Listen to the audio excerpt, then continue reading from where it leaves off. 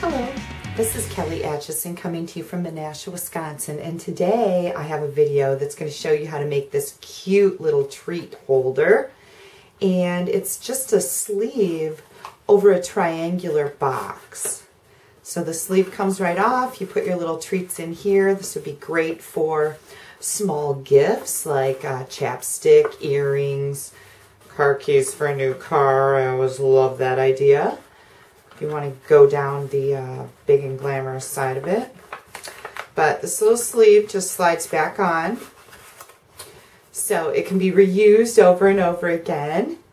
And we are using the Acorny Thank You stamp set today and the Acorn Builder Punch. So let's get started.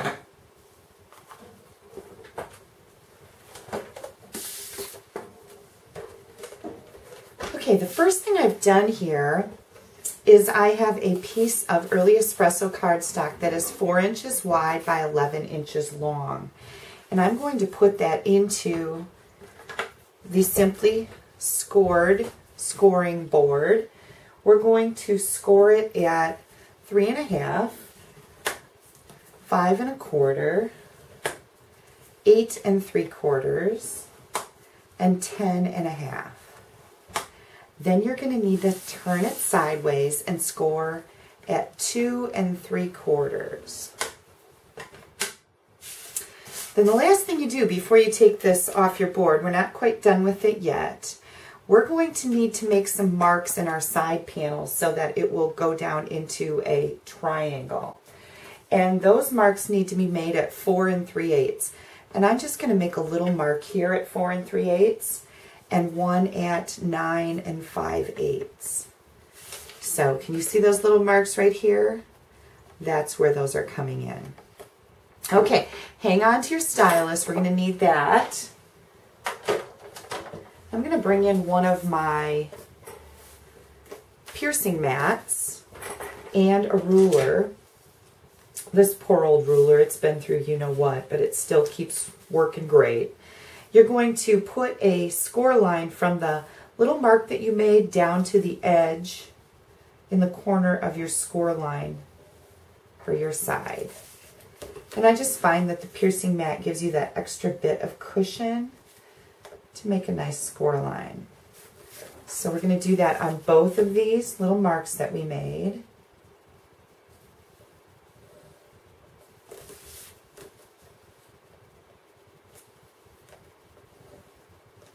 Like that. So you've got a triangle here and a triangle here. Okay.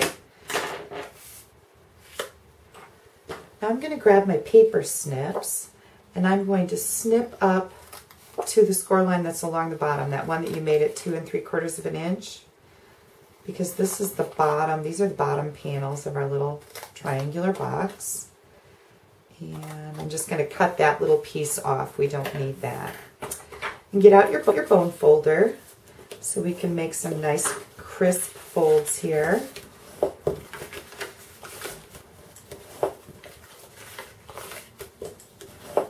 And we're also going to do the same thing along the bottom.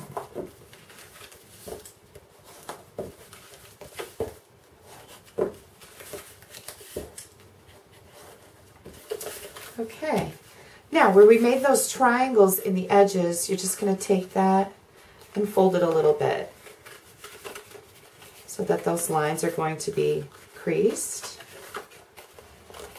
just like that. And now we're ready to put our box together.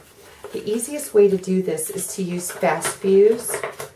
It's a type of product like sticky strips, so it's super, super sticky. So I'm going to turn my little tab in here.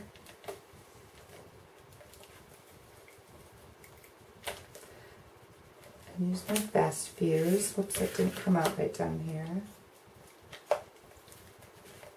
Sometimes it gets a little stuck in there, but I really do like this product. It's a lot easier than pulling off that red line tape from the sticky strip. Fold your box over, line it up. There you go, easy peasy. Okay, this is the bottom of our box, and we're just going to fold it in like that. But first we're going to need a little bit of Fast Fuse on the bottom. You're only going to put it on that big middle panel. And we're going to square our box up nice. And then I like to kind of push down on the inside here to make sure it's stuck. How easy is that? There's your little box. Super, super simple. Next, I've got a piece of designer series paper. And this is from the Into the Woods set that's in the Holiday Mini Catalog. I've got this cut at 3.5 inches wide by 8 inches long. So 3.5 by 8, whoops, by 8. And you're just going to take this, and we're going to start on the bottom. And you're just going to fold it over so there's just a little bit of a tab there. Okay. And then I like to pull it away and make sure that it's straight. Now the one thing you don't want your sleeve to be too tight on your little triangular treat box because you want people to be able to get it off. So we're going to push it together, fold it over here, and then fold it all the way down until we meet the other end. Make sure you've got some room here. We don't want it too tight. And now we're going to take our fast fuse and we're going to put it right on this little tab.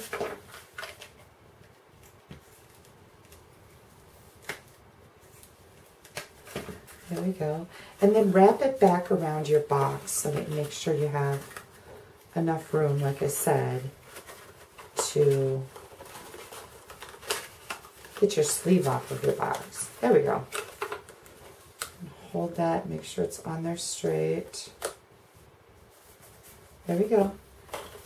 There's our little sleeve. How cute is that? Oops, I got a little bit of adhesive there. Okay, now to decorate.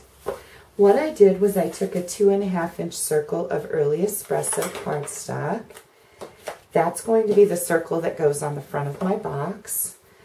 And then I took some more of our Into the Woods designer series paper, and I'm just going to punch out one of these flowers. Super easy, huh? I almost feel like I'm cheating, but I'm not. Okay. And I like to use liquid glue. So we're going to glue this onto our circle. And then for the cute little acorny thank you, I've got a piece of Whisper White here. Now you want to look at your punch and make sure that you're going to stamp these the right way so that you can get them into your punch without any trouble. So I'm using Tangelo Twist for my acorn top. You can see the punch is this way. So I'm going to stamp my little top of my acorn that way so I can get my punch in here. There's that. And then I've got the striped acorn bottom that I'm going to stamp in early espresso ink. And I'm going to stamp that this way. And I should have stamped it the other way. Let's do it right. I'm going to stamp that right over here so I can get it into my punch easily. Well, let's just try that again. Third time's a charm. We're going to stamp it right here. You get the idea. Yes, we go through these trials and tribulations too, so we can show you the best way to do things. We're going to punch that out, and that's going to leave the white part on the top for you. The other thing that I did was I took the Grateful stamp and I stamped it in rich raspberry ink, and I ran this through my Big Shot using the bitty banners. Remember these? We've had these forever. They're fabulous. But this one matches our bitty, our stamp, our Grateful stamp. And I've already done that for you here.